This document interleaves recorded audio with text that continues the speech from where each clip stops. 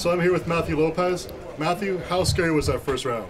It wasn't scary at all, actually. I felt like I was winning the round, and then I got dropped, and I kind of went into autopilot. But it wasn't scary because I was just fighting. You know, that's what I do. That's what my training partners, my coaches.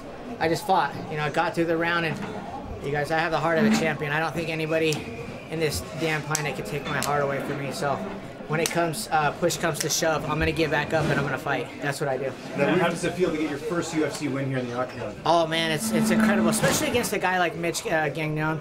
He's a seasoned veteran. He's pretty much went the distance with Renan Barão. You know, I'm sure a lot of guys aren't looking to take that fight with him. I don't know how many straight wins he had before that, but I'm here for one thing and one thing only. That's to get to the top, and it feels great to get a win, especially over a guy like that. It puts me on the map for sure. How bad was the groin shot at the start of the third round? Holy can I say? Yeah, go for it. Holy shit. I guess my cup was a little high, so it went right under the cup, and it caught me square in the nuts. Like it wasn't one of those square shots. It was like where it lifted your nuts and they fell. That hurt. It hurt bad. It was.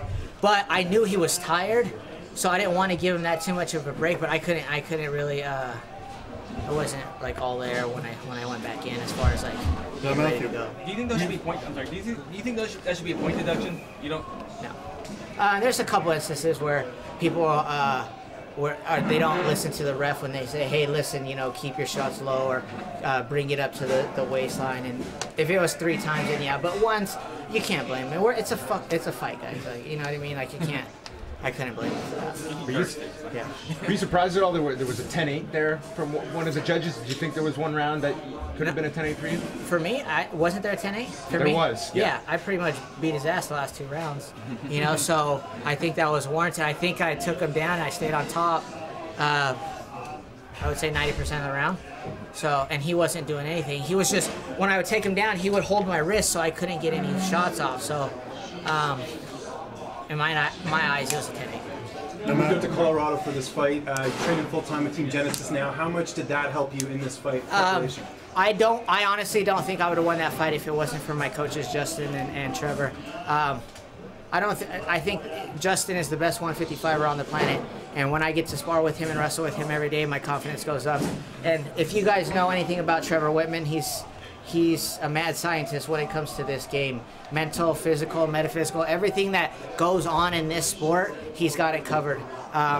He's there with me every single day. There's not a day that goes by that he doesn't either send me a text of encouragement, say to what time we're working out, whatever it is. Even if he says, "Hey, Matt, I need you to do 15 minutes of breathing today on a Sunday," that's what I do. This guy is, he changed my life, to be honest with you. So I can't thank him enough for the things he's done. So we've seen your striking game before.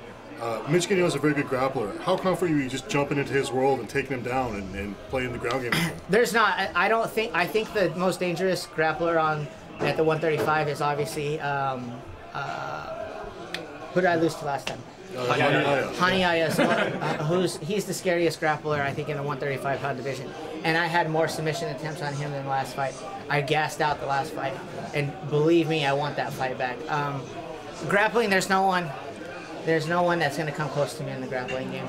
Now, Haniaya, that was your first fight in the octagon too. Was that just octagon jitters that caused you to blow a little bit too much energy? I was talking to Dana about this too. Some people think that there's no real being your first time in the octagon.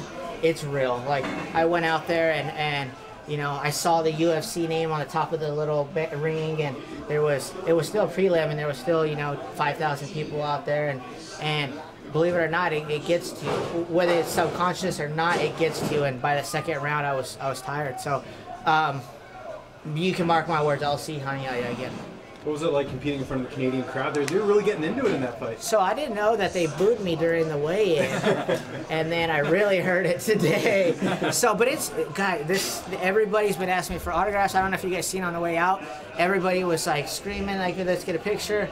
These guys are fun. I enjoyed it, thoroughly enjoyed it. You know, Justin told me right before we walked out to make sure to soak it all in. That's not what I did my first UFC fight, and I'm definitely glad I took the time to take it all in. So 135's got a lot of young lions that are coming up and chomping at the bit. Now that you've had your second UFC fight, what do you want for your third one? Well, let's see if I can get back on the Denver card. Justin's got a fight coming up for New Year's Eve in New York City, so plan to take the couple days off and then come back and help him out with his training camp, and then whatever they throw at me, as long as it's okay with Justin and Trevor, then I'm in. I don't care who it is. Thank you, Matthew. Thank you guys so much. I appreciate it. Thank you guys. Thank you, sir. Thank you, Thank you for the guys. interview. I really appreciate it.